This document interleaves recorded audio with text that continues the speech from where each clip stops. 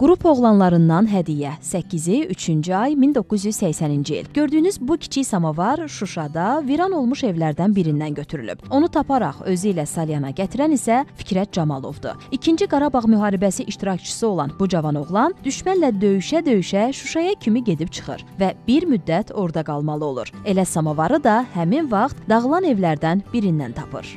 2 mərtəbə həyət ev idi. İkinci mərtəbəsində bir belə deyək, tam dağılmamış formada bir otaq var idi. Orada gördüm aksesuarlar idi, fotolar var idi, çərçivələr var idi, çox aksesuarlar var idi. Onların içində bunu gördüm, götürdüm, qayıtdım, başqa bir şeyə toxunmadım. O qədər marağımı çəkmişdi ki, hətta mən bunu özümlə aylarla gəzdirmişəm də yəni.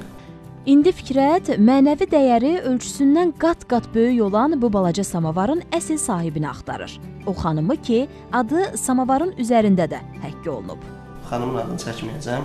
80-cı ildə təqdim edilibsə, qrup yoldaşı olubsa, bunun olub 20 yaşı, təxminən bir 60-62 yaş eləyir bura qədər. İnşallah ki, sağ olar, bu kadrları da izləyər və qısa zamanda taparıq yəsin öz sahibini.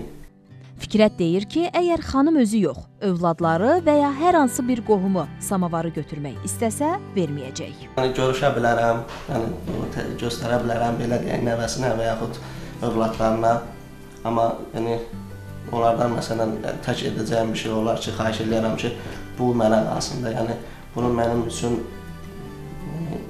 mənim üçün mənəvi dəyəri böyüdür. Niyə? Çünki Qarabağ torpağından, bu müharibədən mənə yadigardır da. Füzuli, Xocavənd və Şuşa uğrunda gedən döyüşlərdə iştirak edən Fikrət Camalovun əmisi oğlu Camalzadə Famil elə həmin döyüşlərdə şəhadətə yüksəlib. Fikrət isə qalib könüllü kimi geri qayıdaraq Salyan rayonu Xurşud kəndində qaldığı yerdən həyatına davam edir. Ülkər Qasımqızı, Elşən Feyzullayev, Xəzər xəbər.